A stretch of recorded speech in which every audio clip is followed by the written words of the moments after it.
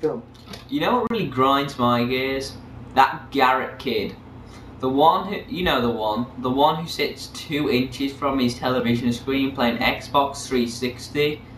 Yeah, you know the one I mean, the one that Bill Gates probably adopted if he had the choice, because he'd just play Xbox all day long. And how he likes Gumball Machine, which is a very, very nasty and perverted activity to enjoy. And he's also extremely, extremely retarded and not very cool. You know what other kid grinds my gears?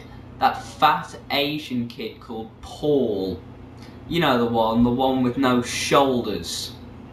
Yeah, he thinks he's cool because he copies other people that are his friends, but he's not. He needs his own identity. He can't be Jason Bourne and not have one, or his friends that do have an identity.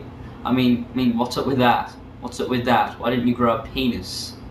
That'd be a good idea. Grow a penis, not a chode. Well, I think that's all for this segment of what really grinds my gears.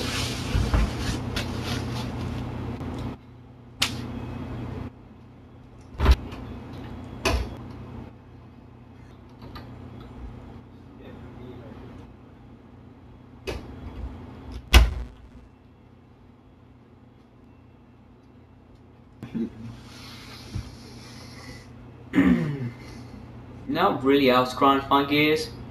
Baseball. I mean, what's the point of taking 3 hours to play a game that's really, really boring and is usually just for white Americans and Dominican people?